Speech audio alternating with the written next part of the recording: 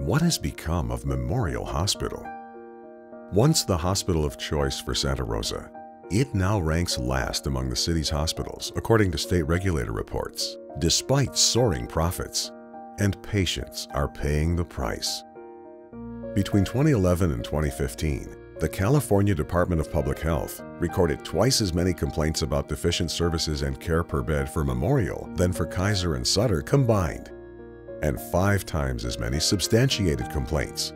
According to the Public Health Department, Memorial's substantiated staffing shortfalls, lack of training, and other violations have contributed to patient falls, bed sores, risk of infection, and increased possibility of errors in patient care. Why is this happening?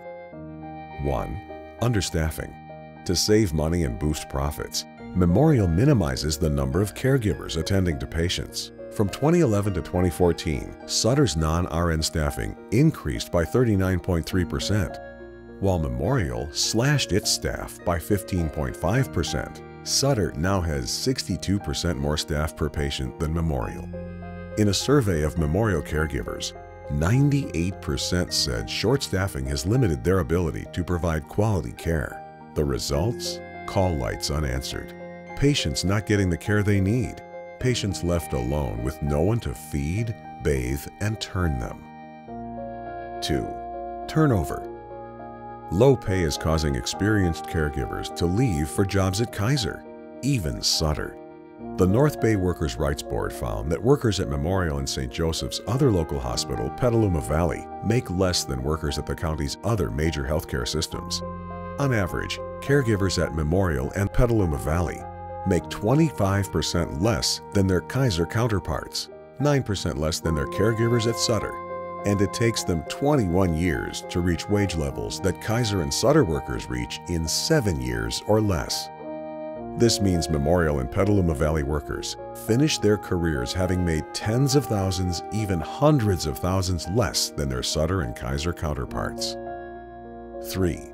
Drastic cuts to healthcare coverage. Memorial's parent company, St. Joseph Health System, is demanding severe cuts and steep premium hikes, despite unprecedented profits.